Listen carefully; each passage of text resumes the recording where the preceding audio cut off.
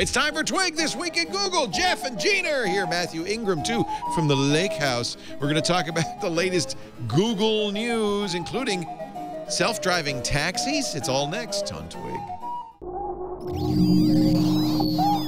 Netcasts you love. From people you trust. This is Twig. Bandwidth for This Week in Google is provided by Cachefly. CACHEFLY.com.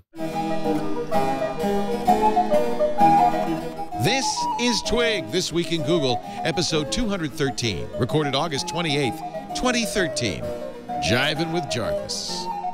This Week in Google is brought to you by 99 Designs, the world's largest graphic design marketplace.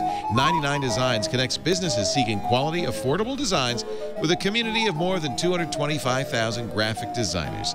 Visit 99designs.com/twig to receive a free Power Pack upgrade worth $99. It's time for This Week in Google, the show that covers Google, the cloud, Facebook, Twitter, anything that we really want to talk about, basically. So when you have a panel like this, you don't hold them back. You talk about Chipotle and Glee, too. Gina Trapani is here from smarterware.org, founding editor at Lifehacker. She's the author of Think Up, which is a great Twitter analytics program. And To-Do Text, a great To-Do Text program. Hi, text-based To-Do. Hello.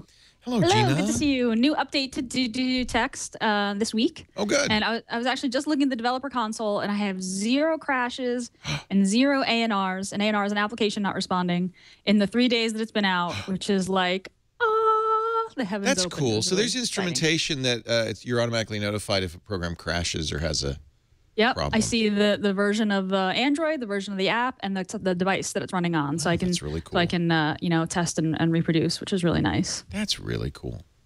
Yeah, neato. Thanks. Jeff Jarvis is also here, buzzmachine.com. He is the author of Public Parts. He's in his office at the City University of New York, where he labors to teach the tenets of journalism to a bunch of callow youths. And greed. And greed. And it's an exhausting job. Also here from GigaOM, one of its most senior editors, great guy too, Matthew Ingram, at his lake cabin. I'm so jealous. Hey, Matthew. Hi, everybody. Good to have you back. Thanks for having me. Is everybody running out and buying a new Nexus 4? Jealous. Huh? I'm jealous that Matthew obviously has good bandwidth at his cabin. Are you on 4G or something, Matthew, or do you actually have internet there? This is internet. It's a high-speed microwave from a tower across the lake. That's so you can go there anytime you want and work. Considering that you have the choice between taking a rope swing and jumping into the lake and sitting on Skype here with us, we appreciate it. I'm really honored that you decided to join us. You should be. Very grateful. We'll make this painless and quick. So I interrupted you, Leo. Sorry. Well, I'm just saying, I noticed. There you go. There's your Nexus 4. I bought one a month ago. So cheap. I bought one a month ago. I did too, Matthew. Isn't that funny? I finally broke down and bought one, and now they've dropped the price. Me too. To $200 for the 8 gigabyte, which I don't think you want. You know what? 8 You gigabytes. still got deals. Yeah, it's still cheap. That's true. That's true. And it'll be what, $250? I went back and forth between the S4 and the Nexus, and finally went for the Nexus. I think you made the right choice. The S4 I've kind of given up on. Just there's so much Samsung stuff on it. Yeah, that's what I didn't want. Yeah.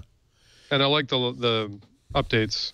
Yeah, 4.3. You're already at 4.3. I like it, in fact, so much that I decided not to put my launcher. Normally, I put Nova Launcher on all my Android devices, but just to do really pure Google. Really? Yeah, and I like it. Yeah? They've come a long way, baby. Yeah, Jelly Bean's very usable. My Moto X. Oh, you and the you Moto got it. X. Now what? Now what? Now what do you hate? I haven't opened it, but I need your advice. I went into the store to look at it to say if I fall in love with it, I'll open it. If I don't, I'll send it back. Right. I'll wait for the Nexus 5 or whatever, or I'll get the Moto X eventually. But that way you have to get a black or a white one, right? Yes, I do. Yes, I do. And a 16 gig, not a 32 gig. But here's the thing. The screen, to me and my old failing eyes, looks weird. The text has a blue cast around it, like a blue drop shadow. Have you not used an AMOLED screen before? Is that the issue, Leo? Well, I don't know. I saw your post on Google Plus, and I immediately went to my Moto X, which has since been returned. I had a loaner. And I didn't see any shadow. And a lot of commenters on your post say, what are you talking about? So maybe there's a defect. But then there was a lot of what kind of screen it was. Somebody said it could be my glasses, which I think is the case. I went to the store today just before the show and looked again. I took my glasses off and looked, and I didn't see it so much. And then I compared in the AT&T store my Nexus 4 and the HTC One and the Moto X, one after the other. And the Moto X is just many times brighter white. Yeah, it's of the three that you just mentioned, the only AMOLED screen. And so I guess that maybe it has some impact on my correction or something like that. Could but be. There's this weird blue haze around the letters. I would look at it, but you've looked at several different ones, right? I mean, it's not. Yes, it's all of them yes, do now. the same thing. Yeah. Yeah, and they're not. Somebody said on my post, well, it's been burned in. Well, no, it would have been there for one day. I would say don't get that then. Yeah, I was gonna say. I don't see it, and then apparently it's not common. But if you see it, you shouldn't get it. The Galaxy Nexus I didn't like very much because I thought it was a substandard screen. I've kind of come around on that. You mean the Nexus 4? I mean, what did I say? Yeah, the Nexus 4. Yeah. The best screen out there is still probably the HTC One. But there, boy, the difference in brightness of the white was amazing. Well, but it might be more natural. What AMOLED does so well is contrast ratio. Blacks are blacker than any other kind of screen, and whites are whiter. The contrast ratio is amazing on AMOLED. Do I dare ask this? What does AMOLED mean? Organic light emitting diode, OLED, is different from LCD. So most of these other screens are LCD screens, which means they have a shutter which lets light through. So they're backlit, and the light comes through, and the shutter opens and closes, and it does colors, you know, that way. OLED screens are actually direct view. They're emitting the light. Each pixel is emitting its own light. There's no backlight. And so they tend to be brighter. They're also more efficient. And then one of the things Motorola is taking advantage of is the fact that you can turn on individual pixels without turning on the backlight as you do. That now explains it. You know such neat stuff. You know that? Well, then that's why you have that hovering, you know, the pulsing wake up, you know, while it's sleeping. You know, because they don't have to turn on the whole screen, and so it sips it juice. The other thing that you should know about OLED screens is when they're black, they don't use any power. So you always want to use a black theme for best battery life. I'm so glad you asked, That's a Jeff, nice because looking honestly, screen. I did not know this. I appreciate the explanation. I thought everyone knew that. You know, it's one of those things where, hardware just never. Not interesting, huh? Not as interesting. But when you explain it, Leo, it makes a lot of sense. Yeah, back in the day when I, many years ago, my child listening to Twit, and they would get going in some kind of thing about a TV, something, going on with video drivers, that kind of stuff. I just, no. You're talking about tech TV, yeah. Video drivers. Yeah. Well, you know what's funny? It's one of the reasons it's interesting you asked that is I just got the first OLED television set. LG and it's coming tomorrow. LG and Samsung are selling for the first time OLED-based screens. You know, all our screens now have been plasma or LCD. So you need to invite 6 people to your unboxing. I have a lot of people coming over. Robert Heron from Revision 3 says, can I review it? I said, yes. Scott Wilkins is flying up to calibrate it. Wow. A lot of geeks are into this. How much are they? 9,000, which is the way they got me. That's the TV right there. The way they got me 9,000 is that the LG is 15,000. So I thought, oh, this is a great deal. It's curved. It's curved for no apparent reason, yeah. Wow. Because they can. Because they can. So it's more energy efficient, and the blacks are better. Well, and Consumer Reports has already reviewed this particular thing, and they say it's the best HD TV we've ever reviewed, with the best contrast ratio, the best ratio, the best blacks, the best whites, and all. For $9,000, I mean, What people complain about OLED, and of course Samsung uses its Super AMOLED screens on the Galaxy S4, is that it's inaccurate. So, for instance, the HTC One is more accurate. That's why the white isn't quite as bright, or the colors are maybe a little more accurate. But I don't think accuracy in a screen this size is all that important. No. So the fact that it's bright and easy to read to me is more important, and crisp, and better on battery life. Just makes it better. But so, you thought I was just going to complain about the Moto X. I did. Here we've had a nice lesson. I did. Educational moment. I thought you were going to whine some more. It was such a teaching moment. So did you get it? Did you? So you're still undecided. It's still sealed at home. Yeah. Which is very hard for me. Jeff, you're so slow to make these decisions. I appreciate how much thought you put into them. But every single purchase like this there's trade-offs, right? Like you're never going to get the perfect, I keep saying that I've yet to see the perfect smartphone. No, well, if we arrive there, then Apple thought we had it, but we didn't. Actually, our mobile guy Kevin Toffel was gonna get an HTC One because he was seduced by the hardware and so on, and he actually either sold it or and he's getting the Moto X. Yeah, Kevin really likes the Moto X. Yeah, he said it's the ultimate Android phone as far as he's concerned. I would say that's pretty close to true. It is almost a pure Android experience. The places where it's not are the advantages of the camera, twist the wrist camera, and the wake up thing and stuff like that. In every other respect, it's very pure Google experience. Right, it's like progressive enhancement based on sort of specialized hardware, right? Right. Yeah. And I do like the, I like how it feels in the hand, which is hard to describe. You can't describe it. You have to just go try it. It really feels, of all the phones, the best for some reason. There's something about it. It's a little smaller. Yeah, I was concerned maybe I've gotten so used to a big screen. Well, it's 720p too, which is a disadvantage. Yeah. It's not that small a screen, but it goes almost edge to edge, so the overall device battery life really running. Excellent battery life, which I think watch carefully what Apple does in a couple of weeks, because I suspect that's going to be one of the chief new features that people aren't really talking about on the new iPhone. Is battery life. Better battery life. Yeah. Yeah. So the rationale of the Nexus 4 for $100 less, if this were Apple reducing price, they're getting rid of stock, and it means, something new is coming. But that's not the way it seems here. They did it all around the world. I think you could pretty much say there's a Nexus 5 just around the corner. Yeah, there's a Nexus 5 around the corner. I think you could pretty much say that. But we don't know anything about it. There haven't been any leaks, have there? Not that I'm aware of. There've been a lot of speculation. Although I missed all about Android last night, so I'm behind on my Android news. But no, I don't think so. Yeah, Gina is one of the hosts of All About Android. That's why we look to her for that information.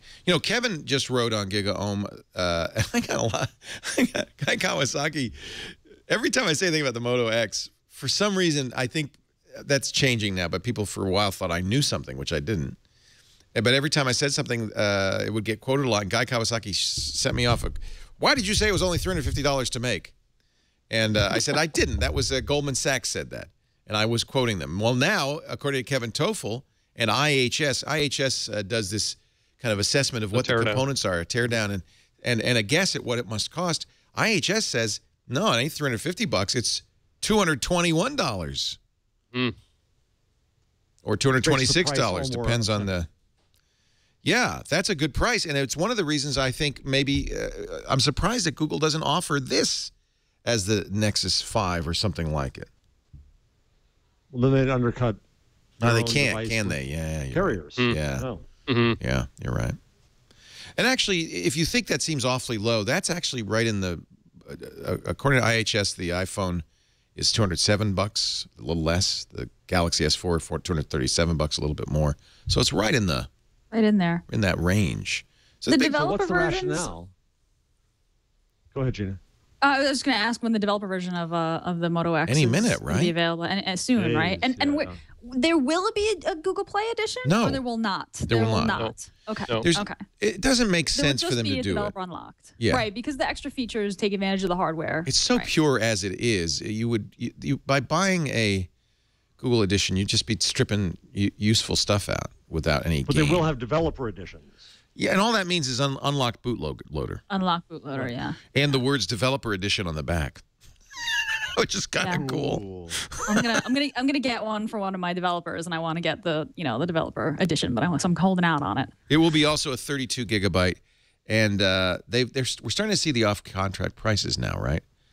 $629, I think it was, something like that. $674 with tax and delivery. Ooh, yow. But again, this is kind of normal, and I guess the only reason that you might say, well, it should be less, is it's 720p screen. It's not the super high res screen. I don't know if that makes a difference. Well, is it here's it a bit of price fixing, just to be provocative, in that because of their conflict of interest and channel conflict, they don't want to undercut HTC and Samsung at all too much. Right. Yeah, right. They have to pay attention to that. They want to keep these other guys happy, I think. Definitely. And then the issue is, of course, of the Android version. I think you're going to get Moto X to 4.3 very quickly. I don't think that's a real problem. Although, you know, the HTC Developer Edition, the HTC One, is now at 4.3, right? Or 4, isn't it? Yeah, the Google Play Edition. The Google Play Edition did get the update. Yep. Which was nice. HTC said we're going to do it fast, and they did. And they did. Yeah. So anyway, I'm sorry that we got into an Android discussion. We should defer that to All About Android. But it is kind of a big part of Google's business. Yeah, it is. Definitely. It is. Just a little tiny part. But interesting. Oh, we're getting a little echo from you now. I don't know what that's. Who's that coming from? Chad? Is that me? I haven't isolated yet. We're working to isolate that. As soon as we've triangulated it, There's 3 guests that we'll it could send be coming a from. team out to handle it. Here's a product I like, the Robo Car. Apparently, according to Jessica Lesson's blog, Amir Efrati writing, Google has started to talk to people who build cars. They're contract manufacturers, not the big names you know, but people who build cars for other people, about building self-driving cars. No one's talking, but they've been talking to Continental AG and Magna International to manufacture a Nexus car. I hope they call it Nexus. What one? Yeah. I put the the Nexus on, but I think that if Google should name everything that's a Google edition should be a Nexus, right? Yes. Yeah. The Nexus. And it only comes in primary colors. Yeah. I hope it's like that Tesla that was it Larry or Sergey was driving. The Remember Batmobile? The one that had, the Batmobile and had the chrome logo on the. But what's interesting, it would be self-driving. Well, the other rumor is that they would actually build instead a fleet of self-driving taxis. Right. They could do both. Yes. I love the idea of self-driving taxis. Yeah. And apparently Uber is interested in acquiring the these. investment. Right, the Mongo investment. And the robot would have to take you to Brooklyn. You know, whereas most, Yeah, exactly. That's right. All cars lead to Brooklyn. According to this article, at first, Robo Taxis would require the human in the car to sit behind the wheel in case of emergency. So they would just talk then to you. I don't know if this is legal or what, but I hope they do this. That would be very cool. Well, meanwhile, the war is coming up. The next story in the rundown is that Nissan is saying, not so fast, Google. We are going to build self-driving cars, too. Really? But really, I mean, is that, I assume they are, but their target seems incredibly ambitious.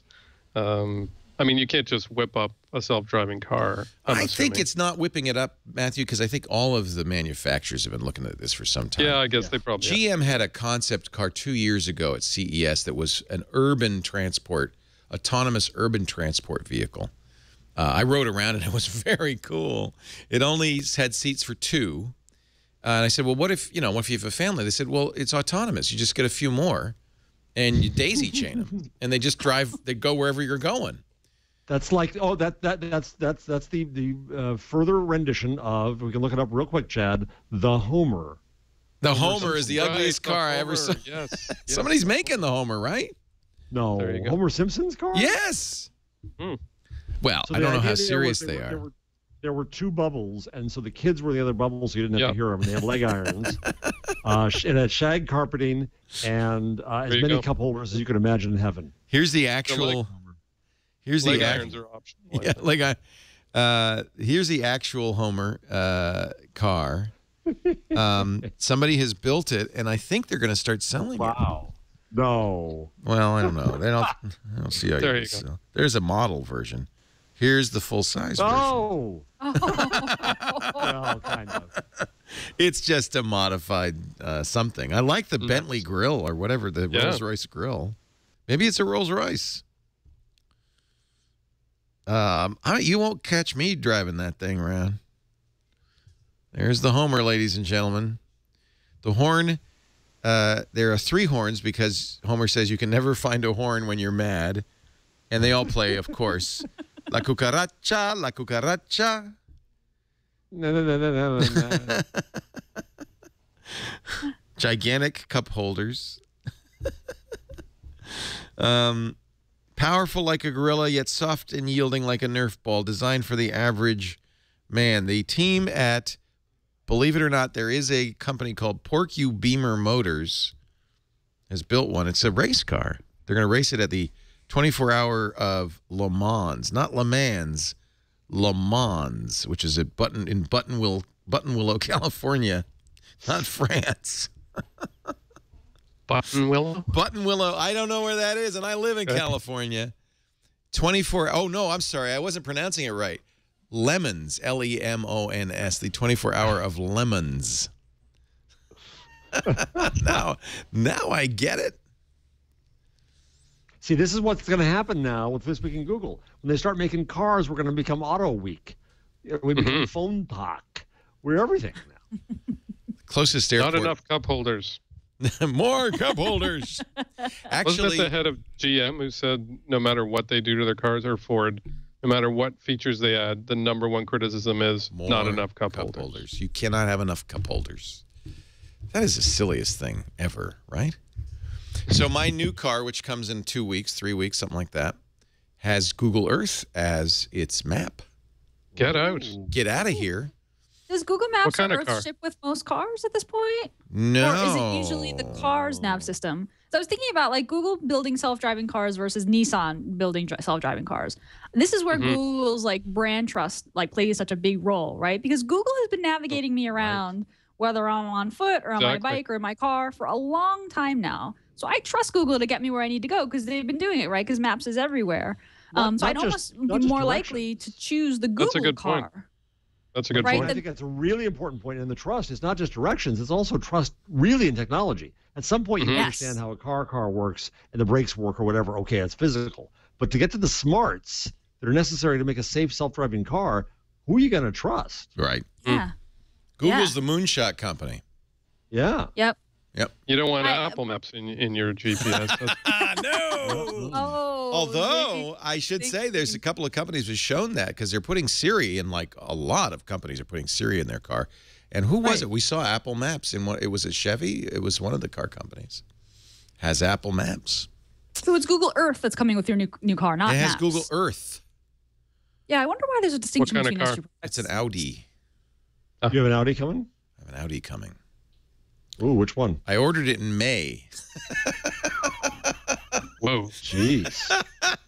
Is it custom or?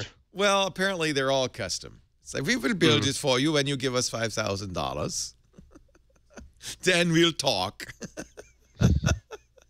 That's for the doors. They have to drive it across the Atlantic. It takes a while. Are you gonna be on vacation when your car shows up? That'd be pretty so much. sad. Yeah, pretty much. You should have gone and done the pick it up in Germany shtick. I should have. I really wanted to, and I almost did, actually. But then I thought, oh, I have a job. So that kind of ruined that. Plus, I still can't figure out how you get it across the ocean. Just they build that into the price. They do. We did that when I was a kid. We went to, was it Darmstadt in Germany to get our Volkswagen? Wolfsburg, that's right. Went to Wolfsburg, got the Volkswagen, and then you have to arrange transport. And we came back on the Queen Mary with the car in the hold. Really? Yeah. Wow. We got a better deal because we were taking a car with us and passengers. I guess it's $50 for the extra bag. I don't know. This is 1967. Everything's changed. I have this vision of a different lifestyle for Leo, that you had your nanny and your maids with you, and we did. Crates of I had belongings. my steamer trunks brought on by the boy. He has a little red hat. No, it was much more like the Marx Brothers jammed into the cabin. My dad was a professor, Jeff. You know what that means. Yeah. Hey, speaking of which, did you get your Nexus 7 LTE version yet? No! I want it. It's for sale every day. Every damn day I search for Nexus 7 LTE. Can't you tell me Leo. when we're going to get it? No, and now here's the latest indignity. It's for sale in Germany, the UK, France. I'm telling you, France gets it first. What the hell's wrong here? How dare they? The Frenchies. That's Jeff, not... you have friends in Germany, though. Just get them to send you No, one. because it's the Well, different that's frequencies. what You don't want the Oh, German right, version. You want the right. US version. Good point. Nice job. We Leo. don't get stuff all the time in Canada. I'm pretty used to it. Right, you are. There's no point in getting a Canadian riled yeah, up. You see that's the nice Canadian thing. Oh, go ahead, screw us, and we'll apologize for it. And say Sure. thank you. Send it to We're us a not like couple that years down later. here, Ingram. I want my Nexus Matt, LTE. you really have to adopt the American sense of entitlement if you're going to be on Twig. That's right. Get with it. Where's my Chromecast? I had this vision today that somebody with a sense of humor at Google would put it on for sale right now during the show, and I'd have to order it during the show. I'll order it for you. I've gotten very good at talking and ordering crap at the same time. It's a major life skill. I can get stuff like that. I put my credit card in all, pre-filled and everything, and just push a button. It goes. Brrr. That's how you got 4 Chromecasts with 4 I Netflix. 5. Did you get 5? And you got 5 Netflix codes as well, right? I did. You got them early enough? I did, but now they say you can't use them all at once. But I'm believing that I can apply the next one in 3 months, and the next one in 3 months after that. They have not. I'm a little disappointed. Nothing's been added to Chromecast, and in fact, something was just taken away. Well, Koosh. but don't get your knickers in knots. Oh, good. And everybody Talk went me crazy down. on that story. Yeah. Everybody went crazy on that story. What's the name of the app that was first the back? Allcast. What was it? Allcast. It was Aircast. He changed it to Allcast because of trademark reasons. And I think it's Kosh, I learned. He It's pronounced not it Kosh. Koosh? Oh. I was pronouncing it Koosh. It's Kosh. Ah, good to know. And so it suddenly wouldn't work. So there's stories all over about how Google's cutting this out. Google has a grand conspiracy. Google has this. Google has that. Well, it turns out it's just that it's a beta, folks, and and they made a change, and it's not compatible right now, SDK. and they didn't do it on purpose. Yeah. That's Well, it. Kosh kind of fanned the flames by saying that he felt that they had intentionally changed a particular parameter that he was using. He wasn't using the SDK, by the way. He reversed engineered the protocol, so he was, completely going around. So they changed a little bit of the protocol, and he said they did it intentionally, and turned it into a whole thing. And Google, it's on the rundown below that story, Leo. Google put out a statement saying, Yeah. never mind. Sorry. Well, and although isn't it using Dial? Isn't it using this open source protocol called Dial? Which was why Kosh could probably, reverse it. It seems to be, from what I looked at, that everything Chromecast is doing is based on various open source technologies integrated. That wouldn't surprise me. Yeah. Well, the Google Cast protocol, right? Maybe that's based on Dial Dial. is a similar, very similar open source, open standard. But I have a problem with Chromecast. It's strange that they're being so conservative and shutting down apps this early on, or like not enabling streaming and video directly from your device to their Chromecast. I mean, what Kosh did was very basic. I don't know why they would have. You're still Their believing statement said they were just screwing around with the SDK and changing things, and so it wasn't deliberate. They didn't.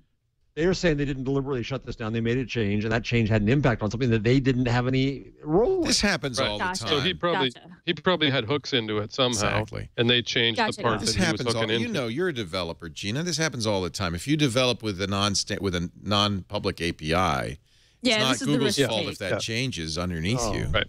But it really is. It's a bad. I'm waiting for Matthew's post about this. Matthew will be writing this probably while he's on the show. You can order things, Leo. He'll write a 40-inch post on this while we're on the show. I guarantee you, because it's a journalistic issue here that he'll ping you on. That is ready, Matthew. That is that the world. When I went through looking for the rundown and I went through my Google search, there were stories everywhere about Google shuts down, Google shuts down, Google shuts down, and nobody did any reporting. This is the problem with our current tech press. Is nobody sat back and looked at something and called and said, what's going on here, Google? And when you do, gosh, amazing, fascinating things happen. Well, I think first of all, part of that is cynical. You got to be, in the blog world, you got to be first. You got to get the headline. It's a much better headline to say, Google shuts down Kosh, than it is to say, oh, Kosh used an unpublished API and it got changed out from underneath him. And of course, he fanned as you said, Gina, he fanned the flames by complaining about it. He framed the story that way. He said, "I believe they did this intentionally." The biggest problem for me is a lot of the tech press isn't technical, and so anybody who's technical, anybody who's we've seen this over and over again. APIs, unpublished APIs, are always risky to use. It happens with Microsoft and Apple too. If you use an unpublished API, you're running the risk that things will get changed and your stuff will not work. Absolutely. In fact, even if you use a published API. Sometimes that can happen. We've seen lots of startups rely on Twitter's API or Amazon's API, and then they change it. There you go. Now, but, Coach is kind of a rock star in the community, and people really look up to him and love his stuff, and he makes really cool stuff. So I think when he says, Google intentionally broke my app, that's what gets... How old is he? Next time, it's the He's boy probably wolf. a kid, right? I mean, how old He's is 11. He probably He's is. 11. He probably he probably doesn't know that, hey, knock it off, Google. It's fun for him. He's a one-man army of, he's amazing. He is amazing. But I think to get serious about the journalism part, Leo, I think you're right that it is much more, you're going to get more page views, you're going to get more people excited if you say Google did something bad or Apple did something bad, then you will kind of calmly explaining that something totally rational happened. And that's, unfortunately, the incentives are all mismatched. Like, you're not going to get as meant. But Matthew, you've seen this too. When you actually, the one person who does go to the effort to do the reporting and to call Google, I don't report much anymore. But when I do that, I get more attention to those posts than anything else, because they actually have substance in them, and that's what people do end up passing around. But you can win in the end. That's true. But you have sort of 100 of the other one, and then there's the one person who writes the kind of debunking post and says, just relax, this is what really happened. And I do find those have a lot of value, but it's usually like 1 to 100 ratio. Yeah. Everybody's aware, and everybody's a little cynical. Everybody's aware of, how this is how money is made, but I also think there's a kind of a dearth of technical, information. There's certain blogs that you can trust that when a non-tech says something, Ars Technica, when John Syracuse says something, there's certain people that you just know when they say it that they're coming from a deep technical knowledge of the thing, and they're not writing and they probably don't generate as much traffic. Well, speaking of which, we're going to come back and talk about twerking and Miley Cyrus in just a moment. But oh God. Well, there's always that tension between explaining something in a way that's like grokkable by people who are interested, but maybe not developers or highly technical. That you always, I always felt like a life hacker, I was worried about being too reductionist or too simplistic when explaining things. But you want to explain enough. I mean, there's some of that, but definitely. But no, and I you guys always did a great job, I thought. Like, I am not a super technical person. I mean, I know enough to get around, but I always thought Lifehacker hit that mark really well, where you explain enough to make it obvious that you know what you're talking about and to give people a grounding. You don't go into mind-boggling detail. Thank you. I mean, the more technical post would alienate kind of new readers, right? And our goal was to bring in more readers. And as the time went on, the sites, was like, we need to appeal more to our mainstream audience and bring more of an audience in. But you alienate a technical audience with an oversimplified post, and you scare off new readers who maybe aren't as technical with something that's too detailed. I mean, it's just a tough line to walk. Not that I'm defending. Look, I'm not saying that people shouldn't, pick up the phone and call and find out what exactly happened and not take, a well-known developer's word. I mean, he was obviously offended and annoyed that his app that he'd spent time working on broke. But in this case, but yeah, no, it's a. He's meeting with them. It'll work again. It's in Google's interest to make it work. That was why it was a surprising story. Just think about it. Why would they turn that off? Yeah. Meanwhile, I've got a complaint about Chromecast.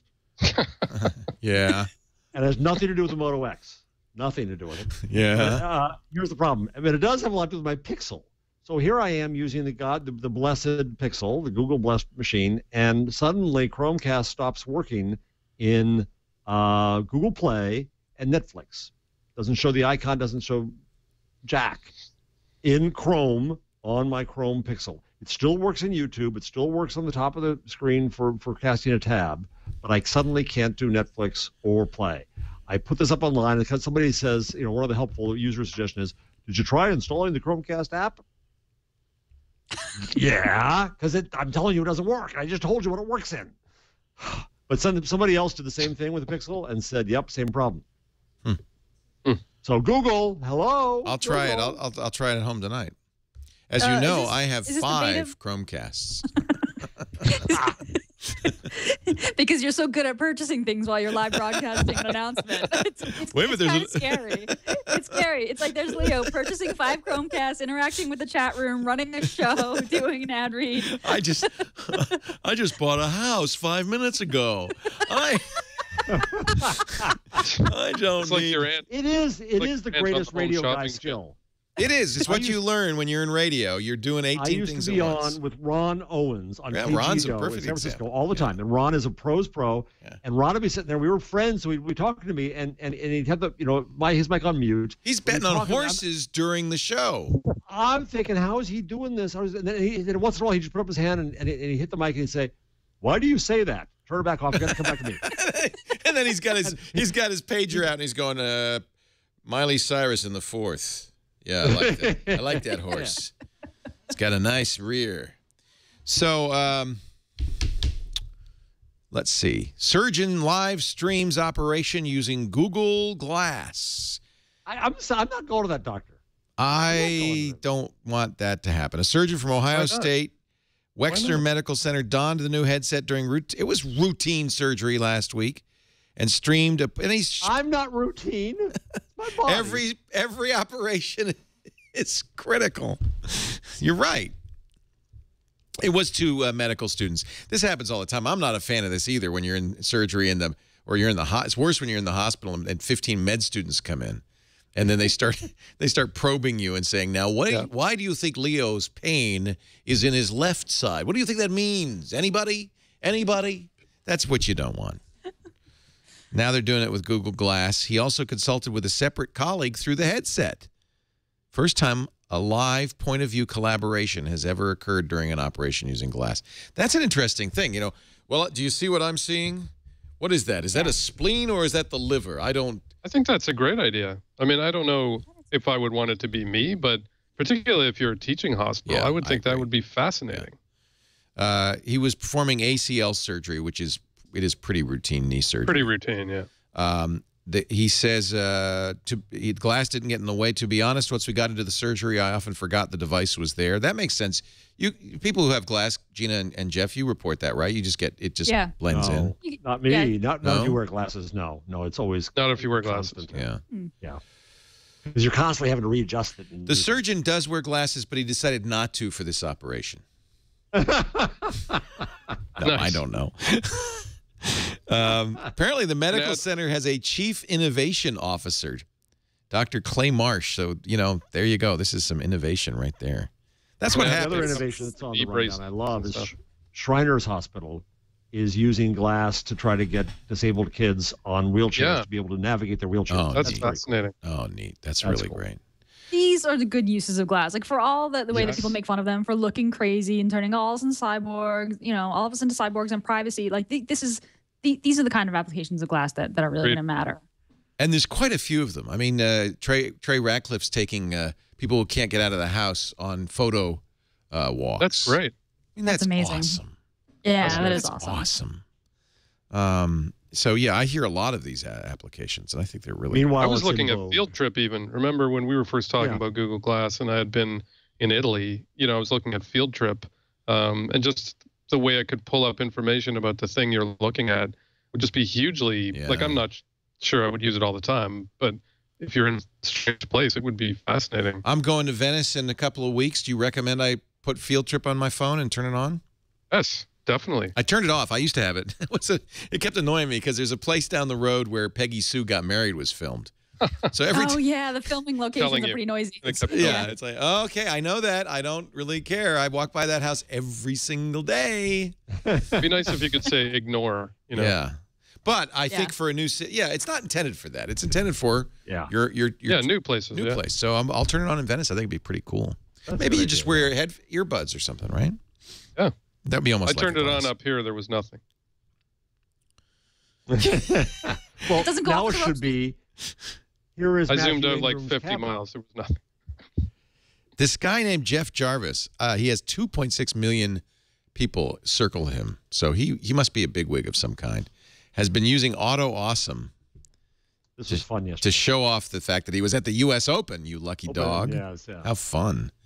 And so, how are you doing this? You're pressing. You're doing a. I'm using a Nexus 1. I mean, a Nikon 1, and just holding it down, and it's putting the sequences in. But you don't know what it's going to do. So there were some odd ones that didn't work, but that's Tommy Haas yesterday. This is really cool. And it kind of worked well.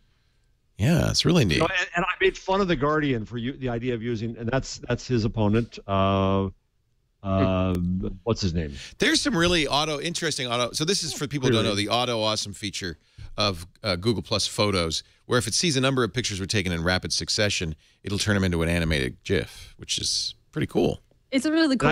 I take a bunch of pictures of the baby and get great stuff. I'll think, four of these are blurry or whatever, but then it'll auto awesome them, and you'll see kind of an interaction that you didn't catch. It does a really nice job.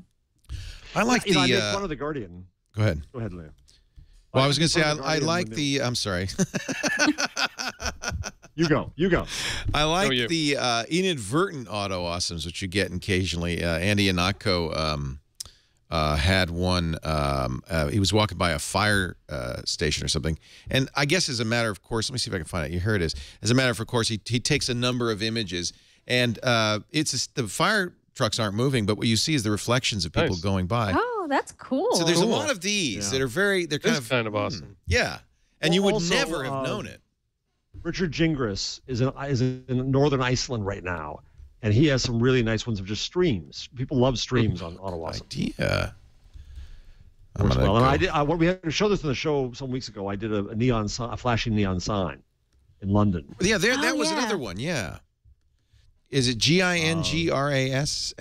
Yes.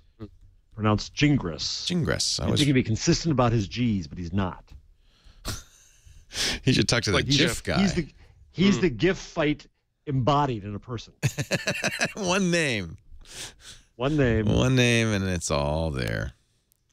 Moving on. Let's see. Did you see? Does anybody have Siri? Oh, I didn't get a chance. This is a great story. I didn't get a chance to try it out myself. I've heard it. No, I've had it actually. Jeff Needles, who is an iPhone bigot, used to be our intern here. He's gone now, thank God. He kept doing this. So if you say "OK Glass" to Siri, it says a number of different things. Stop trying to strap me on your forehead. It won't work. Just so you know, I don't do anything when you blink at me. Glass, I think you've got the wrong assistant. Good on Apple for throwing that stuff in. I like that. That's good. Yeah. Sense of humor. Love it. Don't say "OK Glass" to Siri. She doesn't like it. Little snippy about that. Remember when we talked about Larry Ellison saying, he said, I like Larry Page. He's a nice guy. But it's not evil, but they stole Java from us. Eric Schmidt on Google Plus had a little something to say. Here are the facts, he says. Google didn't just take Oracle's stuff. It's not my opinion. It's the judgment of a U.S. district court.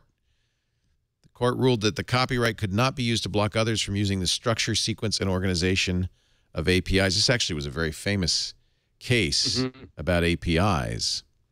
The ruling protects. This is the one where the judge had coded a very simple class, right? Right. Yes. Yep. He wrote, what was it, a sort or something? I can't remember. Yeah, sort or number. Yeah. Yeah.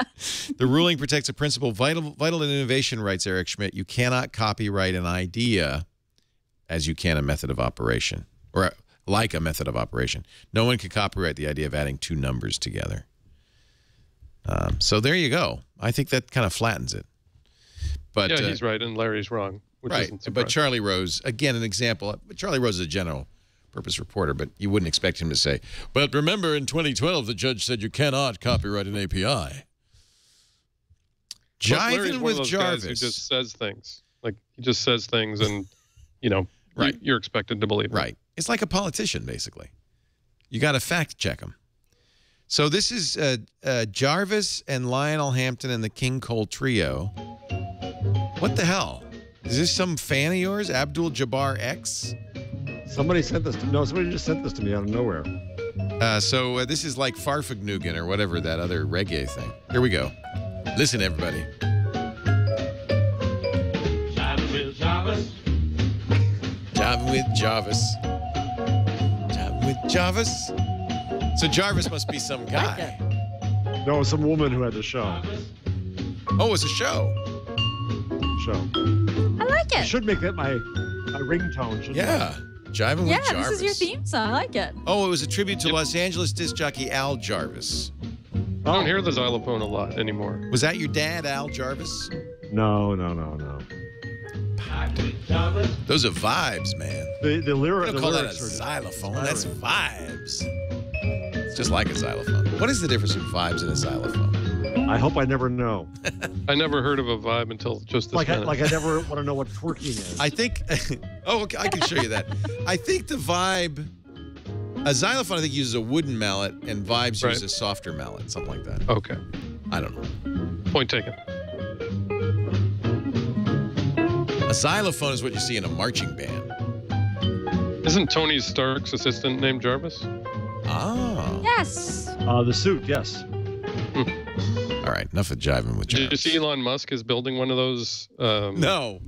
hand-activated? No. You didn't see that? This was one of the best moments probably on the internet last week. I think it was on the weekend. He said on Twitter that he was building a motion-activated holographic design tool. And then Jon Favreau, the producer of Iron Man, responded to him on Twitter and said, "You mean like the one in Iron Man?" And Elon Musk said, "Yeah, exactly like that. I liked it so much, I'm building one. Great idea." It was the nerdiest moment probably. Great Twitter Yeah. moments. Incredible. You've seen the great account board Elon Musk. It said we'll Yes. post Yes. video. So Yeah. good. Yeah, but this is So- straight out of board Elon Musk. No. Elon awesome. tweets, "We'll post video next week of designing a rocket part with hand gestures, then immediately printing it in titanium. Titanium. Exactly. That guy is Tony Stark. We figured out how to design rocket parts with just hand movements through the air. Now I need a high frame rate holograph generator. Anyone? Anyone got an extra one? Laying around? Anyone?" Oh, God, it must be good to be the king. Can you loop it down to me? Hyperloop it. Yeah, hyperloop it. Well, hyperloop it. I'm ready for the hyperloop. I'm thinking bathroom problems with the Hyperloop. No. That's the whole point. Before you have to pee again, you're there. 35 minutes, you're in L.A. You can go a half an hour, Jeff. You're Come a on. younger man. Really? Can't even go half an hour. I found I can no longer Yeah. sit through the entire show, the 4-hour shows we do here at Twit. So, But- what do you do? I get Did up we in the talk middle of about the show. Technology? I did it okay. on Sunday. No, I did it yesterday on the Mac Break Weekly. What I do is I try to launch a conversation about something that I know is just going to go, right? And then Like you these- run to the bathroom. And then I go. Yeah. What if it doesn't go? It didn't. And Renee Ritchie just stopped talking. And all Chad could do was switch to my chair empty. You need a code word or something like I do. Yeah, you need a safe you word. insert into the bathroom word. conversation so that everybody knows to If keep you were talking. Elon Musk, you'd build a robot of yourself.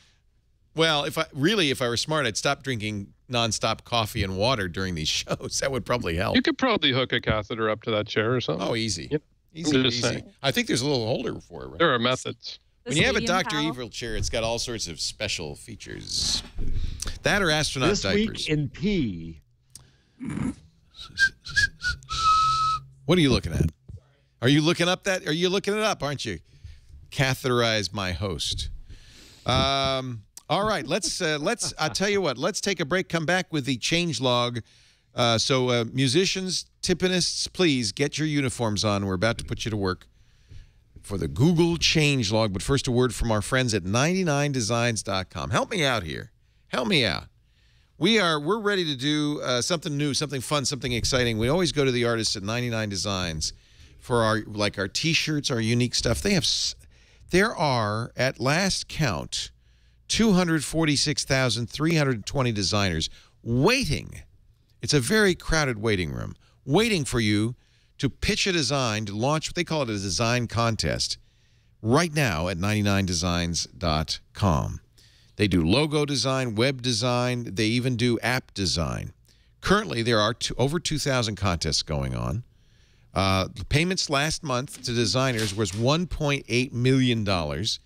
99 Designs brings great, talented designers together with people who just need a little design sense for their apps or their landing page or their menus, or they even do vehicle wraps. This is what, so we're debating. Lisa really wants to buy a billboard on the 101 for Twit. I said, don't buy a billboard. How much is that? It's some, ungodly amount of money. And I said, for that amount of money, we could wrap cars. You could have 50 cars, drive around Twitmobiles all over Silicon Valley. We'll get 99 Designs to design them. If you want to know more, I'll tell you what. Here's what you do. Go to 99designs.com/twig. 99designs.com/TWIG. And you can sign up, launch your design contest, and you'll get a free power pack. That's a $99 value. It'll give you more designer time and attention. They'll bold, highlight, and feature your design product in the 99 Designs marketplace, which means you'll get 185% more designers. It says so right here. 185% more. 99 Designs. Valerie Johnson of Big Feet Pajama Company says, when you hire one designer, you're stuck with their aesthetic, their concept. With 99 Designs, you get designs from many different people. You work with those designers to refine it. You pick your final design, and you get a great deal. They get a great job. It's 99designs.com/twig to find out more. There are a lot of examples on the website you can see. This offer ends in 6 days, 23 hours, 59 minutes, and 6 seconds. They put a countdown clock at the top. Look at that. Hurry! Hurry! Hurry! Hurry! Over. Hurry! Hurry! Ladies and gentlemen, drummers, timpanists, flautists, horn blowers, it's time for the changelog. The Google changelog. And now here's Gina Trapani. I'll stretch this out so Leo can run to the back. Good. I'm going to leave right now. All right. Google releases the Chrome 30 beta for Windows, Mac, Linux, and Android. The Chrome beta lets you right-click or long press on an image and search for it via your default search provider. So a little bit easier search by image. All the people who do the Catfish show will really appreciate that.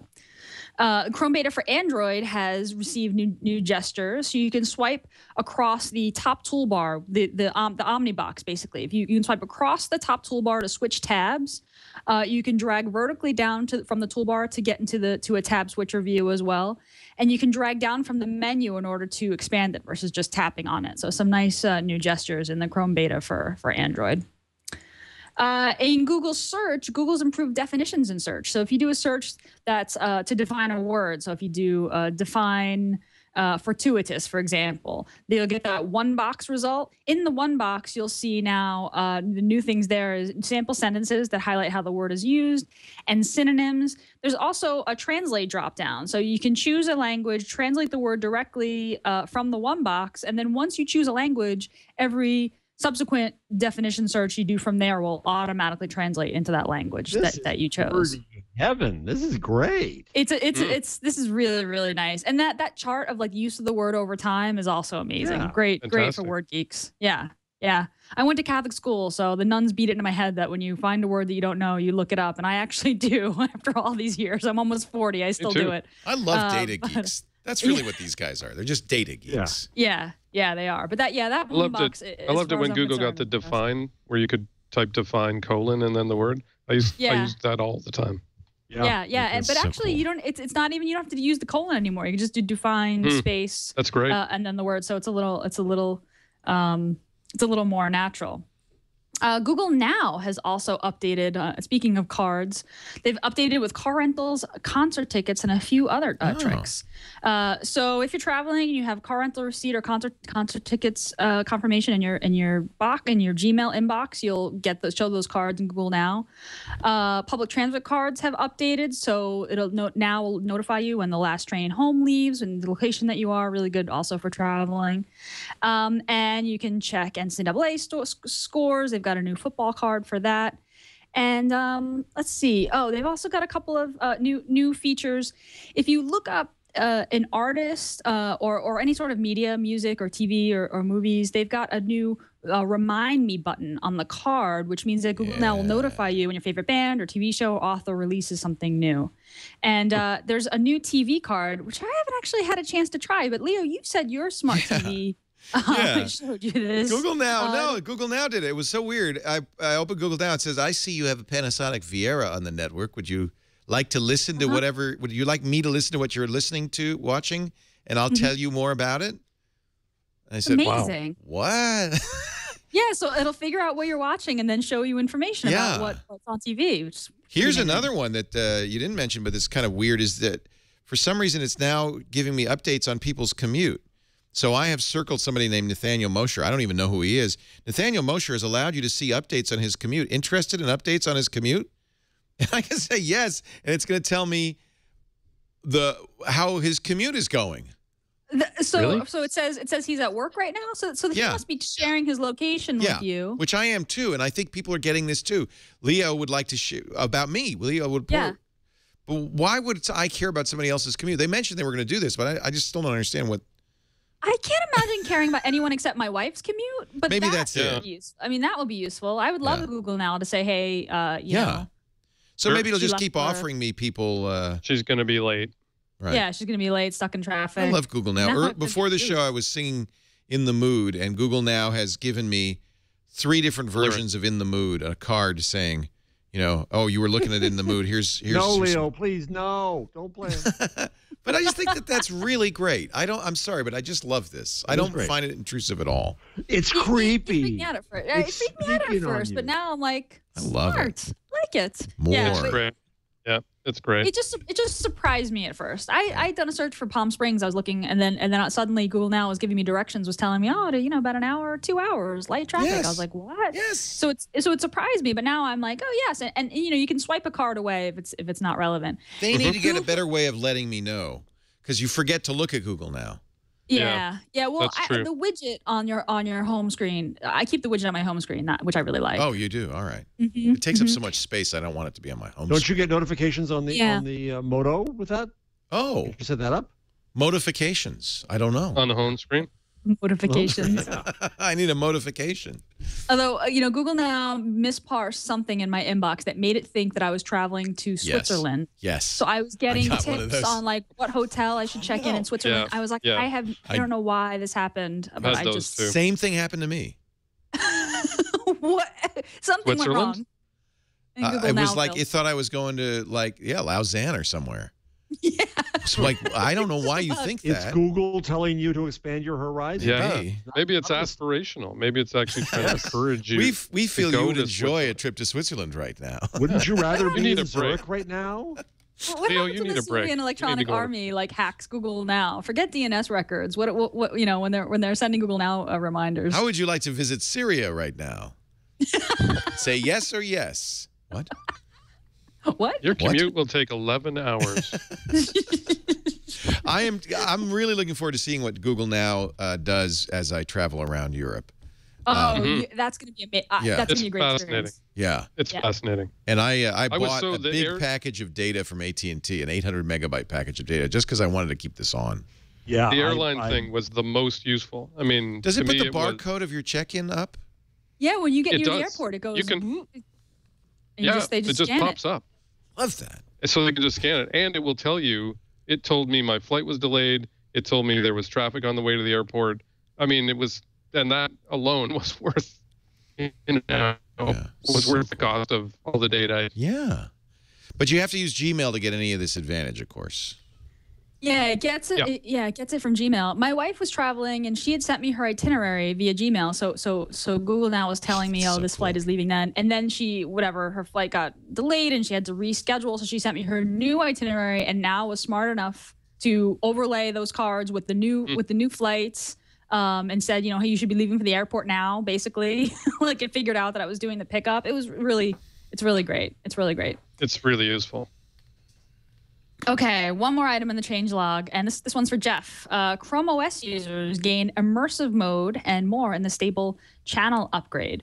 So Jeff, you might have to explain what immersive mode is. From what I understand, it's like full screen on crack. I didn't get a chance to break out my Pixel and give this, it just takes away this a every try. bar and everything, and it's nice. I like it. The problem is that you have to turn back on you have to do something to get the the address bar back. But there are certain times, so I don't use it all the time, but there are certain times when you really want to watch something or look at something and get a sense of it, or take a screenshot. Oh, that must be nice for screenshots. Yeah, I like how on Android the address bar just kind of slides up, and you don't see it while you're scrolling. I feel like on the Pixel that would be useful as well, or particularly on the Pixel when you're. That's a good idea. That's all I got for the changelog. Play the drums. The dums. Dum dum. Dum dum dum dum. Different dum, instrument. It's played with a velvet mallet. Thank you, Gina Trapani, for the Google changelog. New stuff at Google. Google.com, of course, because this is the 50th anniversary of Martin Luther King's March on Washington. Has, I think, a beautiful Google Doodle. Can you see it? They also did a special media thing to watch the speech, but I couldn't get it. It was broken. Did they? Oh. Yeah, if you go to the Google, I think the Google blog, they have something about it. They look gorgeous, but I couldn't make it work. It's kind of ironic because I understand that President Obama, speaking about the I Have a Dream speech, says it belongs to all of us. Ironically, it doesn't. The rights prohibit it from... The estate of Martin Luther King is very clear. It does not belong to all of us. No. Oh, God, save us from rights issues. Plus, if you think that Martin Luther King really can look down upon this, he must be saying to his heirs, you can't take the money with you. It's the ideas that live on. You'd think. That's a mouthful, Jeff. That is a mouthful. iOS. That's what the internet has probably taught me more than anything else. Yes. And my friend Jay Rosen says that he's never made a mistake by revealing an idea he has. It's always worked to his benefit. Yes. And it's so counterintuitive, and it's so hard for so many people to get. But just try it. It works so well. Although I think Jesus said it best when he said, "Cast your bread upon the waters, and it will return to you 1,000-fold." Did he not? That's just casting your bread upon the waters. For us. Hey, it's 2,000 years deep. old. It's not a new idea, kids. We were just talking about twerking. I'm getting like I know, this ideological just got whiplash. really deep. Well, My goodness. A lot of ideas Jesus had are good ideas, never really got implemented. He needed better marketing or something. He did his best. By the way, speaking of twerking, in the rundown in the chat on the right, I put in, is it there anymore? Nick Kristof, legendary New York Times columnist. Hold on a second. He was twerking. He was trying to figure out what twerking is, and so you'll see this in 1 second. There you go. Oh, no. Yes. No, fine. don't. No. No. We can't unsee this. I don't want twerking. Actually, Jesus didn't say cast your bread upon the waters. It's from Ecclesiastes. Thank you, chat room. God said it. God said it. Well, mine's not working. The Hebrews said not it. that good. What is this going to be? What are we going to see if Chris? It's nothing. It's not worth it. Right? Never mind. It's a Vine. not It's a Vine about the Miley twerking. thing. This is, by the way, my problem with Vine. I say this happens to me every time I go to Vine. Won't play. It doesn't play. It's like I'm loading. I'm loading. Find that all the time. What is that? What is that? Is that a plugin? Is it Flash? What is the? It's their servers. Their servers suck. Their servers suck. Okay. You know who owns Vine? Although I would thought Twitter's. Twitter would have solved this by now. Yeah, I think that Twitter. I thought that Twitter had whaled its way to site stability generally. Yeah. But every time I try to play a Vine, it doesn't work. Never mind. It's not even that good. So here's the whole verse. This is Ecclesiastes 11. It's the Old Testament. Cast your bread upon the waters, for you will find it after many days. Give a portion to 7, or even to 8, for you know not what disaster may happen on earth. If the clouds are full of rain, they empty themselves upon the earth. And if a tree falls to the south or to the north, in the place where the tree falls, there it will lie. He who observes the wind will not sow, and he who regards the clouds will not reap. In other words, Amen, brother. Put it out there. Don't worry about what you're going to get back. Amen. Amen. Hallelujah. Preacher. Preach. Preach. You know who preached great? Did you see? I loved this. The speech that what's his name gave. This is another thing. Along with peeing a lot, this is another thing that comes up as you get older. Kevin Spacey. See, Matthew knew. Kevin Spacey gave at the Edinburgh TV Festival about exactly this, which is there's a huge opportunity here, and greed is preventing it from, And his point was, it doesn't matter what the platform is or what the package is or what the machine is or what the thing you're watching it on is. It's all about the content. Right. Yep. So good. So good. I could play. I'll play. About Netflix or? Well, it starts with the conversation about House of Cards. House of Cards. Okay. But it really is. Let me find it for you. This is a big deal. It's heavy stuff. It's a big deal. It's so good. This was a YouTube event. This is the Edinburgh Television Festival. Was a YouTube event. Was? If I can, well, I see YouTube on the podium.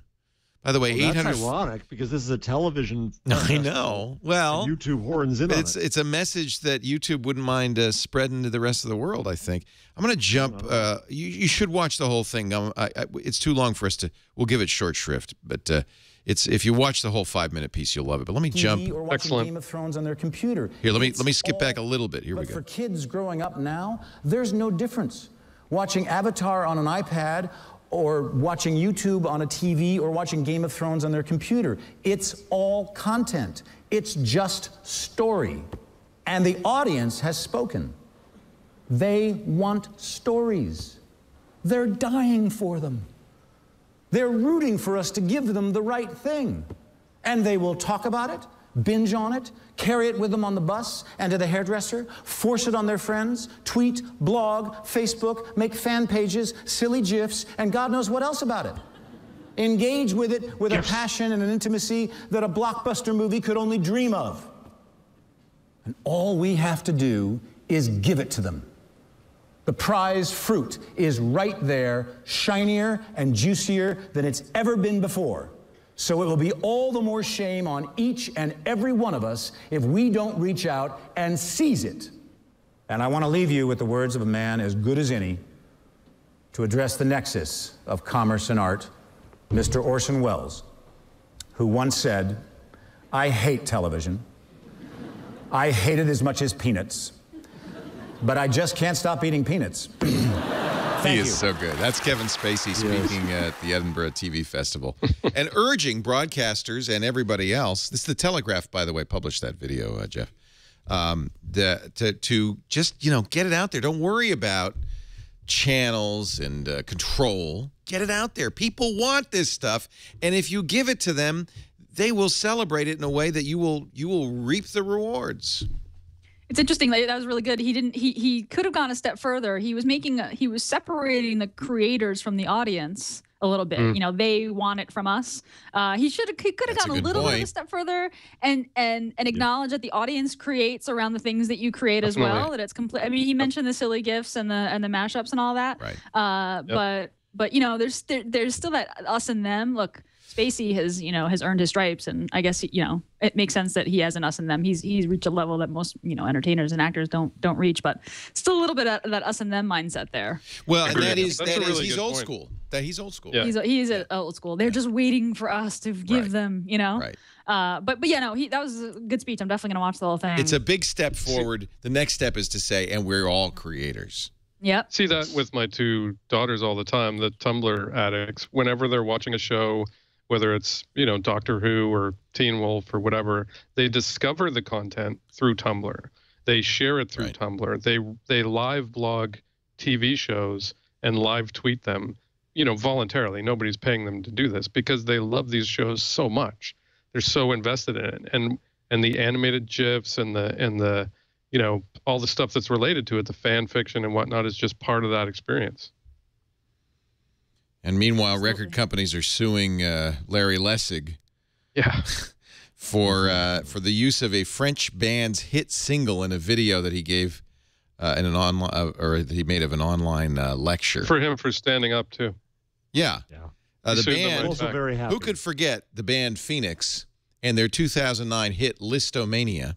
Listomania, I remember. It's a great tune. It was a movie, too, right? He put it in a lecture. He used the music. The lecture was describing how people had used that song to create dance videos, you know, mashups and so forth. The Australian record company that owned the rights threatened to sue Lessig. He's countersued, actually pre-sued, in federal court, accusing it of abusing copyright laws and singling him out, even though his actions are fair use. EFF. Larry. Doing the water. And I'm also glad because Larry's kind of tried to move on past copyright into corruption and money. He really is all about campaign finance reform right now. Right, but I'm glad he couldn't resist to go back and fight another war. Well, but I also think the reason he's in what he realized in this fight, this copyright fight, was until we get the money out of the pockets, the corporate money out of the pockets of our legislators, we're never going to get change. So the first thing to do is to eliminate the malign influence of corporations in government, which is right on. If you play John Perry Barlow's acceptance to the Should we play another speech? Yeah, what the heck? This is the guy who does that, what was it, the rights of man? Yeah. All right. Should I play the whole thing? It's pretty short. I haven't seen it. Here we go. John Perry Barlow, the great, who, by the way, we've had on Triangulation. He's a wonderful guy. Love him. His accepted speech to his induction into the Internet Hall of Fame. Co-founder of the Electronic Frontier Foundation. Please welcome to the stage John Perry Barlow.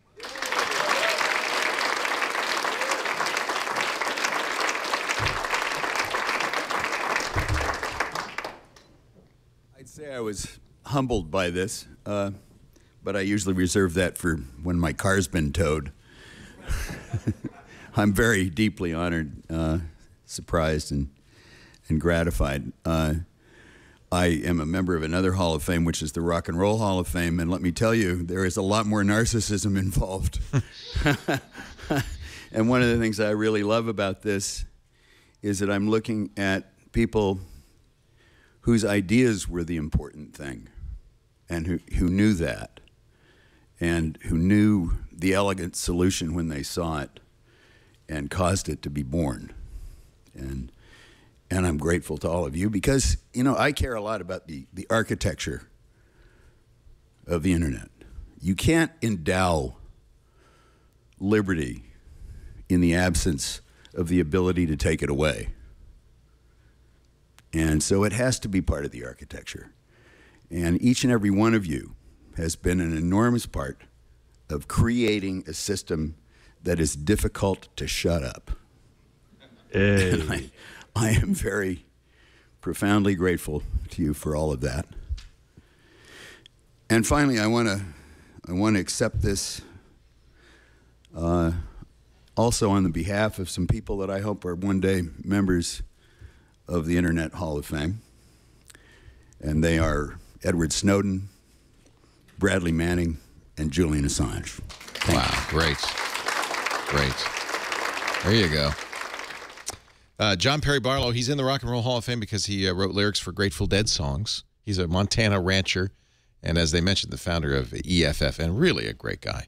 His declaration of the independence of cyberspace, Jeff's been trying to get him to do a dramatic reading of that as long as I've known him.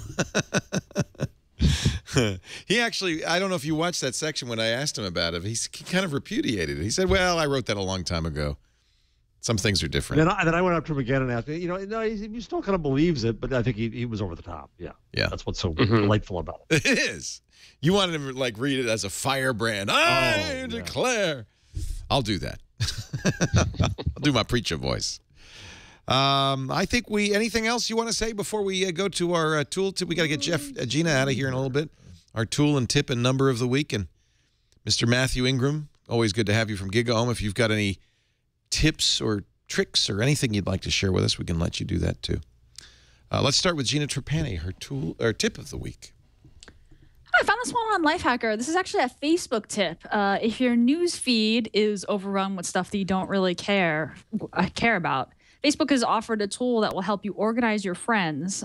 Basically what this does, if you go to facebook.com facebook.com/friends/organize. And Chad or Leo, if you do this will show a list of your friends. So if you're concerned about that, maybe don't do it on air. But you can go to facebook.com/friends/organize. And basically Facebook will say to you, hey, here's a list of people that you haven't interacted with in a really long time. Would you like to add them to your acquaintances list? Oh, wow. Now, people who are on your acquaintances list are quieter in your newsfeed. You don't hear from them as much. And I think really just only the posts from your acquaintances that really kind of pop or have a lot of interactivity show up in your newsfeed. So, and it's pretty smart. I did this and it was several screens. It was like, hey, people on this list, you haven't interacted with them in a long time. Now, some people I was like, oh, hey, I actually still want to keep these on my friends list. And I would like to see every post in my newsfeed. But there are actually quite a few that I thought, I can, relegate them to acquaintances. They don't know. If I'm not interacting with their posts or conversing with them much, then it's a little quieter in your newsfeed. So I thought it's a pretty smart tool. And apparently Facebook isn't really promoting it, or there isn't a link to get to it in Facebook. But if you just go to facebook.com/friends/organize, it will get you started. So these are just people that you haven't had back and forth with in some way or liked? Yeah, I think they're people who you haven't liked, if you haven't had back and forth with, who you just haven't messaged with. I imagine it's just people that you haven't interacted with in a while. Do you can uncheck them on Facebook? Huh? So for me, that's going to be most everybody on Facebook. Yeah, right. I'm getting a lot of people who are actually like Tom Merritt, who actually are, friends. But I guess I just don't interact with them on Facebook. However, there are also a lot of people who really are acquaintances. So by moving them into the acquaintances category, I'll see less of them in your newsfeed. Which is, so it's true. If you don't use Facebook a lot, basically everybody is going to be listed, right? Right. So you can check and uncheck the people that you want to move. But it's a nice way to kind of, because so rarely do we, or so rarely do I take the time to organize my friends list. I have better things to do. But like people who I, interacted with or worked with 2 years ago who I haven't spoken to in a while, I don't necessarily want to unfriend them, but maybe I don't want to hear about their dog. Who's this Chad Johnson? I don't want to hear his stories about his cats. Let me just I want uncheck Chad Johnson's redhead in my news feed, even if I haven't liked his stuff in a while. But it's a nice kind of automatic way to prune things without having to go through the list manually. This is good. It's taken me 5 pages. There seemed to be some organization because that whole page was all people I work with. So there is some organization to this. Yeah, if you put people like on a list, like if you made a twit list, it'll say, hey, go through the list. These are the people. Yeah, these are the people from the twit list who you haven't interacted with in a while. Do you want to add them to acquaintances? Yeah, good. This is a very useful little thing here. I'm doing it right now. Yeah. Cool. Thank you, Jeff Jarvis. Goodbye, Leo. I'm probably off your list. No, I love hearing your stuff, but there are people that I don't even really know who the hell this person is. So. I think I'm going to make them an acquaintance, I had a couple of like, ooh, what? When? Yeah. Should I keep my accountant on my acquaintance list or my friends list? Always so difficult to know. How compelling are your accountant status updates? He's a big drunk, so he's actually quite fun. If he's entertaining, I went through something even more radical. I started with that type of tool and then decided instead of moving a lot of these people into a list, I would just get rid of them completely. And I think I got rid of about 80% of my Facebook network. And then I wrote about why I did that. And it made Facebook a lot more usable. Yeah, you really should. It's a good idea to prune, I think. I've heard that from a lot of people. I worry about hurting people's feelings. Maybe I'm being too nice. Do they know? And I did do that. I had to apologize to a few people. Really? People knew? I added a few people back. Yeah. Does it say Matthew just just defriended you? How do they know? No, but if they go back, if they go and look at their connections, they can see that you're no longer connected, or they can see that they're subscribed to you or following you instead of. This is probably why Facebook has this acquaintances feature, right? Yes. So you don't have a way to demote people without letting them know. So you put somebody in purgatory without telling them. Yeah. That's also why there's the subscribe feature.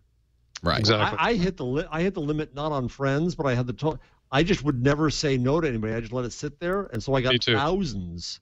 We're sitting there, and then I couldn't add. Nobody could add me, and I let it sit there for like 9 months when nobody could add me, and it was kind of nice. I do find it odd that it's like letting your voicemail box fill up. When I post a photo, it gets liked by 15 people with foreign names who I have never met, and I don't understand what is going on there. Right. Like they're subscribed to me, I guess. Yeah. And so, I just don't understand what that's all. Foreigners. By the way, you're Canadian, so that means us, right? Yes, Yeah. right. Okay. People with funny accents. That's most of the damn Yeah, I world. was going to say, don't found a startup and apply to Y Combinator exactly, because yeah, that accent's way too thick. If I say oot and a boot, no one will fund me. By the way, I finished the whole process, and at the end it says, you've organized your friends. Now let them know how easy it is, and you can actually share this. I said, nice tip from Gina Trapani on Twig, and I can share this on my Facebook timeline. So they are publicizing it in this fashion. You can reshare very it. nice. Yeah. Nice. Yeah.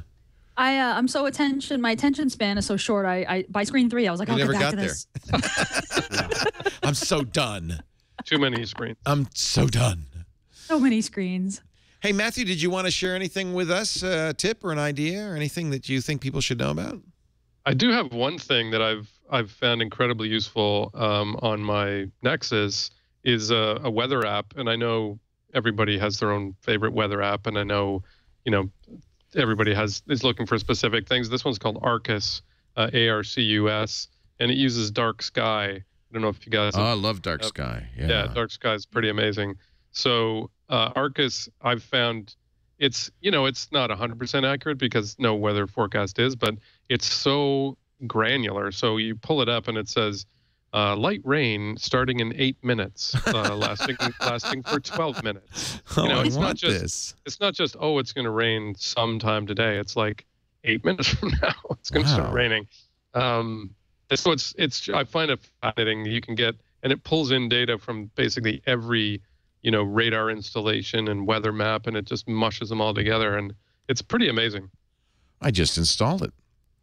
Love that. Yeah, Cosine and Arcus. I think I talked about this on Twig or on AA. Yeah, it's a great app. And it's $1.98 for the Pro version, which I would guess is fewer ads or something. More stuff. Always like more stuff. Jeff Jarvis, your number of the week. Just a minor one. A service called Parse.ly, put out a little report on the traffic to news sites. And the general presumption, I think, in recent years has been, Facebook has overcome everything. According to their sample set, which is the caveat, Google still drives 3 times the traffic to news of Facebook. So if my German friends get all mad at Google, just remember, you don't want to piss them off. That's Google Search, not Google Plus, or all Google sites. All Google sites. All Google. It includes Plus, but it's probably mostly Search, right? Yeah. Yeah. Cool. That is a big difference. Look at that. I mean, like towering over everybody else. My tool I have 2 tools. I'll give you 2 different tools. One is of all things an alarm clock. But it's just the coolest alarm clock I have ever seen, and it has a feature I've never seen before. It's called Timely, and you want it. If you have multiple Android devices, you want to install it on all of them, because when you set an alarm, it sets it on all your devices. So sometimes I miss alarms. You're not going to miss it now because I've got when my alarm goes off on my phone, it goes off. It has a timer, by the way, built in. It's also beautiful. I mean, you can modify the theme and so forth. It's free, but there's an in-app purchase. But when I set an alarm, it'll go off on the other devices that I have attached with Timely installed. So a Nexus 4, HTC One, Nexus 7. I don't know what that is. The Moto X. So all of these go off at once. What's the thing you don't know what it is? When you dismiss the alarm or when you stop it, it also stops across devices? Yes. That's Very a great nice. idea. Isn't that a good idea? Network alarm. Yeah, it's fantastic. What's this called? It's called Timely. I got it on the screen here, Chad. Timely alarm clock. It's beautiful too. Looks great on, and you can buy different themes and so forth. I realized what that other device was. That was a Galaxy Note 8 phone, which I was reviewing. And I'm going to now remove from my managed devices since somebody else has it. The only thing is with it going off is the reason I set it manually on more than one device because it acts as my snooze. Right. My double snooze. This has some really good snooze features too. It's got an excellent, it has a variety of excellent sounds for alarms. It's really kind of a neat little thing. I could see it being awkward if you were traveling and you set the alarm on your phone it would go off beside your bed and all the stuff at home went off. Well, that's what happens when you're a single guy. You don't really care. Good morning, home, empty home. Why are we looking at All About Android? They tested this on All About Android yesterday. Oh, you're kidding. And this is them showing it off that when you snooze it. Small world. When you snooze it on one device, it snoozes it on the other because they happen to have multiple devices with them at the time. So he hits it, and then on the other device, it stops. I know that because my alarm was going off all over the house the other day. Well, this is the Google Voice problem too, right? Like Google Voice rings, and like several of my phones ring. My wife hates it. She's like, why is?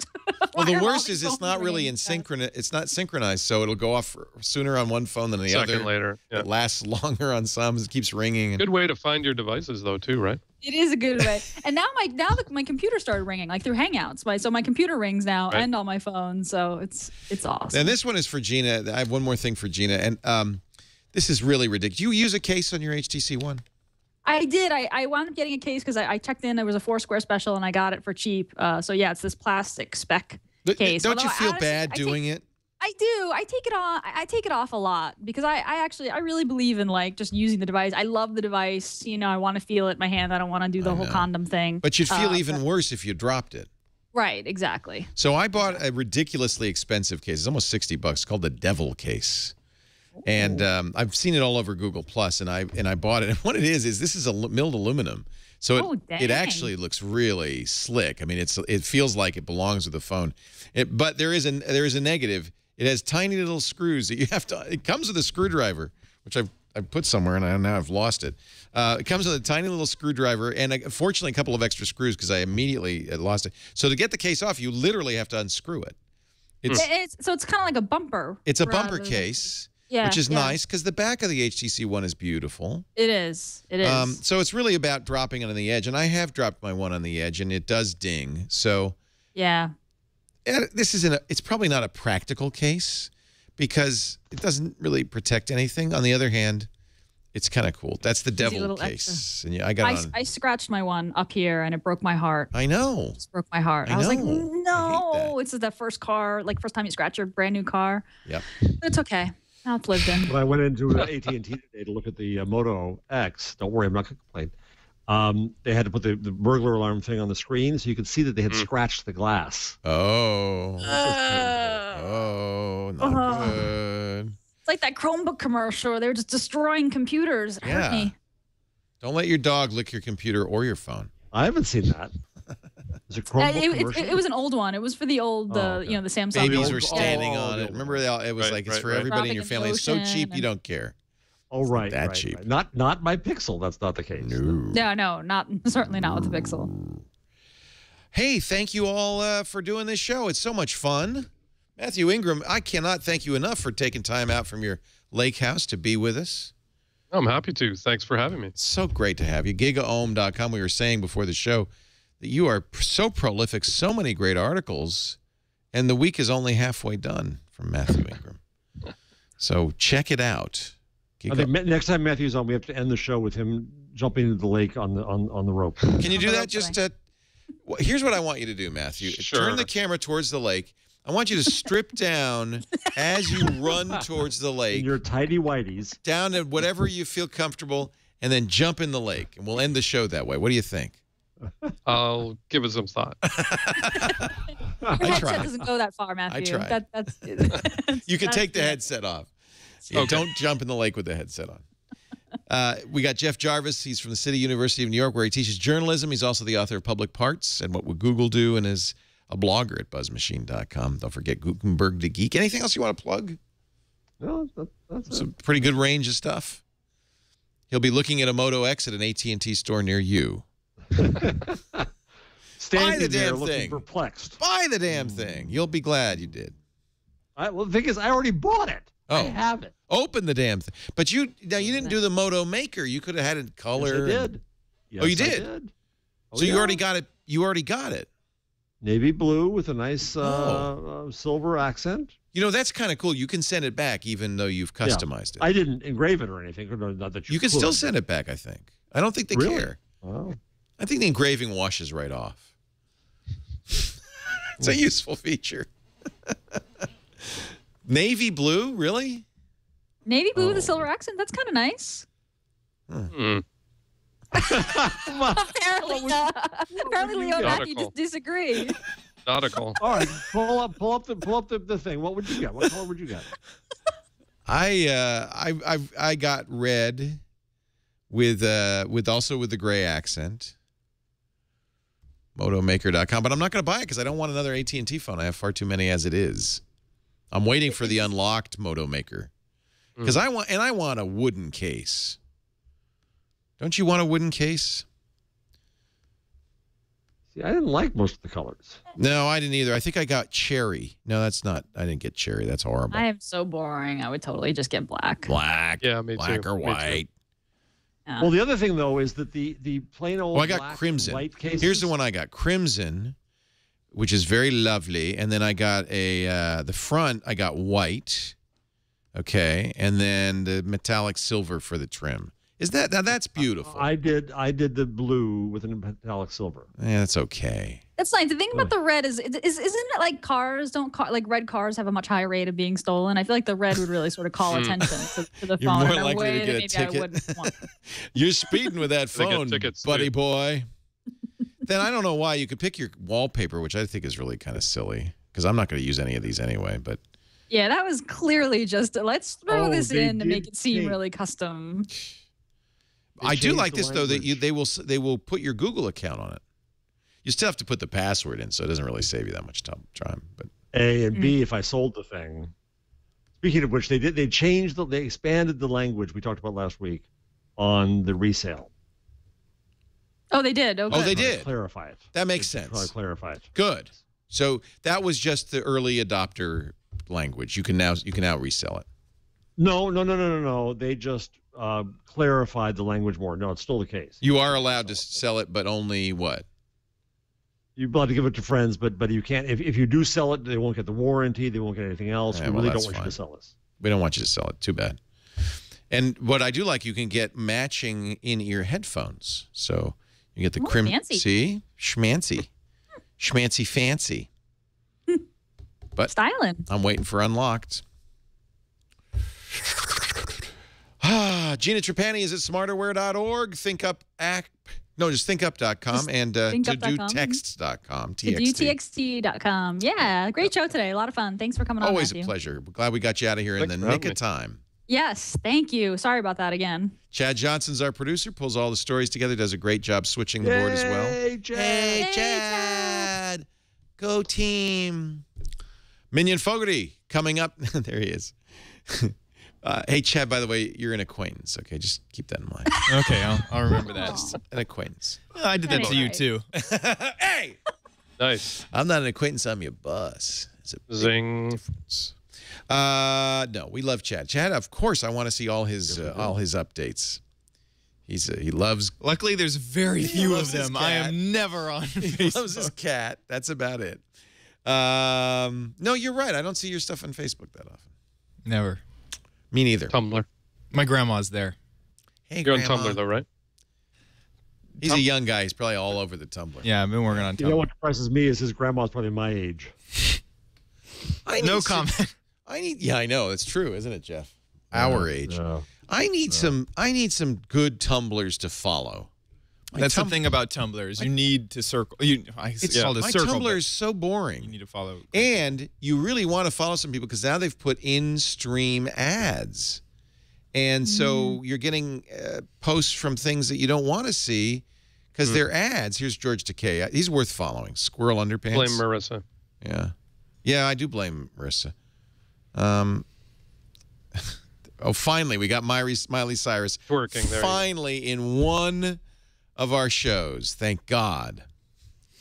I have not seen it. I do not want to see it. Do not see, do not want to see. Can't unsee. Here are the things you're missing on Tumblr, and this is who Yes, I follow. but that's a today. flying There you pickle go. cat. Yeah. Oh, it's a Cat sushi sushi. cat. Sushi cat. Cat sushi. Yeah. We got more cats. See, I'm following a few cat Tumblrs. We ought to get together and share our You can't Tumblrs. not. That's just a good use of time. Right I there. found a really good one. I think it's called Zen Pencils. It's he's a cartoonist who takes quotes or verse and illustrates it with a comic. It's really good. Let me see if I can scroll down and find him. There's some quite artistic stuff on there.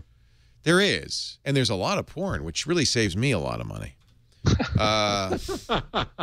That National Geographic, they're still doing it. Love it. Are we still on? Yes.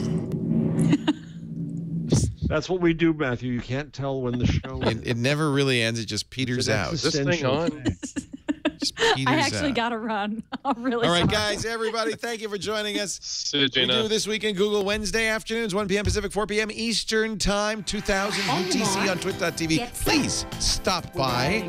And if you can't watch live, you can always get it after the fact on demand audio and video available at twit.tv/twig or wherever finer podcasts are aggregated, stored, and delivered to your device with a minimum of fuss. Please subscribe. See you next time on Twig.